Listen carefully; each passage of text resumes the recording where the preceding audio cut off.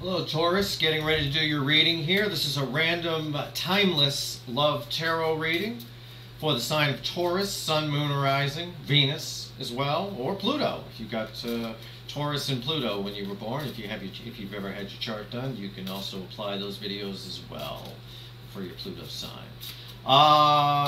This is again a general reading, but if the title drew you in, there's probably something in here for you. No doubt about it. I'm going to pull a card for your person. I'm going to pull a card for how they feel. I'm going to pull a card for how they feel or feel about you or see you. There we go. And I'll pull a card for some advice or actions that either of you can take. And I'm going to pull a final outcome. We're going to clarify the whole thing and maybe throw a few general energy cards over the top of all of that. So stick with me here. This will be a pretty involved reading for sure. I like to get to the bottom of things. These random readings, while I'm shuffling, I'll just tell you, I get the idea to do them. You know, I pick up on something that leads me to pick a sign and just do a random video. And for you, I just did one for Scorpio, but for you, Taurus, it was really strong today. Woke up this morning with Taurus in my head, so let's see what's going on here. Let's cut the deck. Taurus, random love reading for Taurus. Let's see what's going on. Let's see where we go. All right, let's throw some cards. Here we go. King of Swords is your person. It's representing your person. Represented here by the Great Horned Owl on this deck. The Five of Pentacles is how they're feeling. Okay. We got the Seven of Cups is how they see you. Okay. All right. The advice or actions you can take, the Devil, okay, that's going to be more of a warning than advice, but we're going to clarify everything, so don't worry about it. And the final outcome is the Four of Cups. Now, again, we'll have to clarify that as well, because that could mean a few different things in this position. Okay, so how they see you, or excuse me, not how they see you, just your person in general is represented by the King of Swords in this deck. I'm just going to take a general overview of this whole thing here, and I can kind of see what's going on here. You've never, or you're either given this person the cold shoulder, or you're not communicating with them in some way, and it's having an effect of wanting them to come in and say something. It's kind of a stalemate. I'm getting that you're sort of in a stalemate situation with them. Because they're feeling right now the Five of Pentacles, and that rose on that picture pretty much says it all. You know, they're feeling left out in the cold. They see you as this Seven of Cups here, so they see you with a lot of choices. You've got maybe you're out meeting new people. You know, they need to do something. They're coming to a point where they're like, you know, they need to do something. This advice here, and I said that was more of a warning. That's obsession. That's what that is. They are obsessed with you. I don't think you're obsessed with them. I think they're obsessed with you. The final outcome is the Four of Cups. That's a card of apathy, but it's also a card, I think in this particular case here, of missed opportunity. I think they feel like they're missing an opportunity. But we're going to clarify. I'm shuffling the clarifying cards right now. Let's clarify that King of Pentacles, or excuse me, King of Swords over here for just their overall energy. Not feelings, not anything, just overall. The Eight of Cups and the Ace of Pentacles. Okay, so they want to take some action. That's that King of Swords, that Great Horned Owl in there. That's an action-taking bird right there. They want to take some action, but you know, again, your lack of communication leads them to believe maybe you walked away. Not really. They're not sure if they should walk away, because this is their energy here. So they're not sure if they should walk away or not, but they definitely want a new beginning with you. They definitely want to make you an offer, but they know they have to come in right, because the Ace of Pentacles is a damn fine offer of some sort. So let's take a look at this Five of Pentacles here. Ten of Pentacles, clarified by the Ten of Pentacles, and the, what is this, the Four of Wands. Okay, so they feel a little left out in the cold with this Five of Pentacles, like this droopy rose there on that. but they really do want and see the potential for this as, you know, again, a long-term thing. The Ten of Pentacles this is a long-term card. This is a card of stability. It's also further clarified by the Four of Wands, which is a card of stability. It's the happy home. It's the marriage. The way. I mean, this is a celebration. It's all of it. It's just, you know, they feel left out in the cold because they feel like they're missing out on happiness and pure, you know, pure stability with you.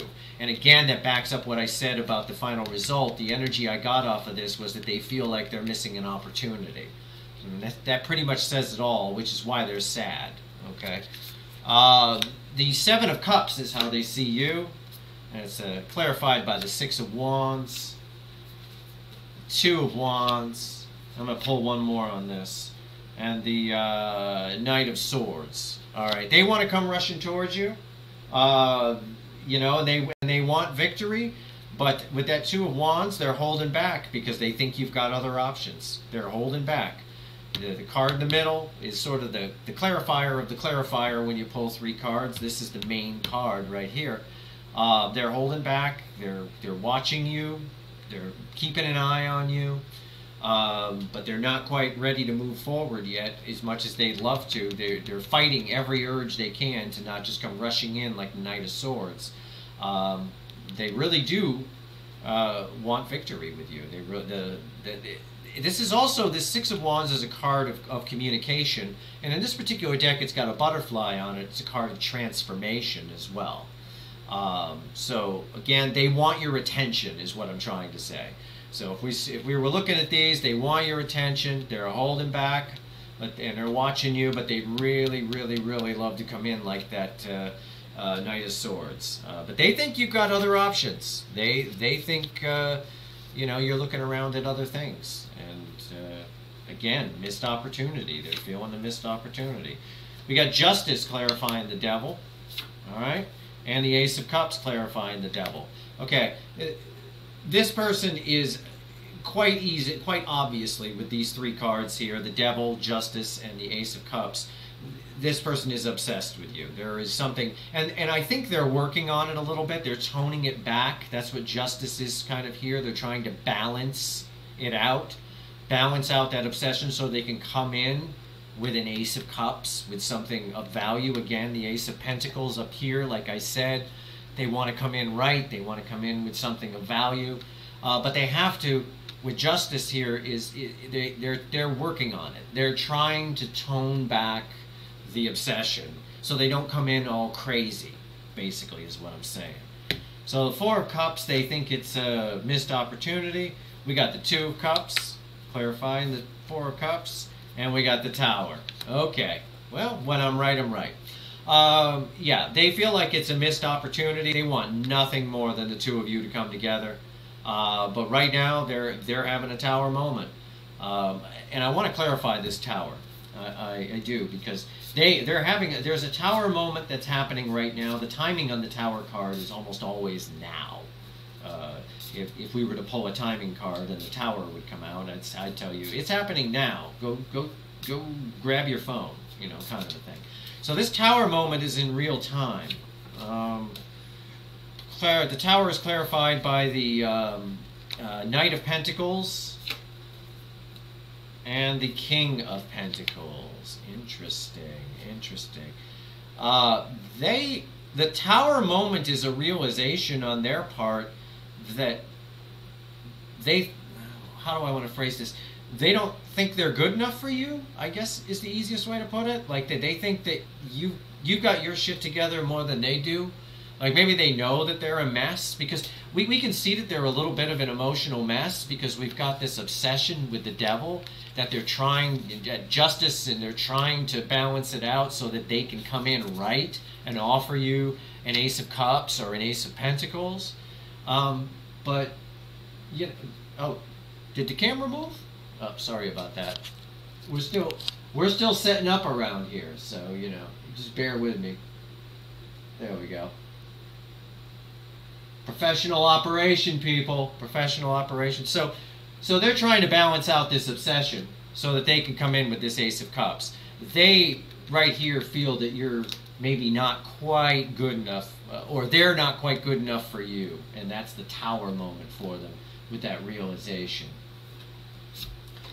Overlaying energy card is the Knight of Cups, so they definitely want to come in, and they may overcome, and the Wheel of Fortune. So yeah, they are going to overcome this, and they are going to come in. They're going to get past this Tower. These are the overlaying energy cards. These are just, you know, overall what's going to happen here.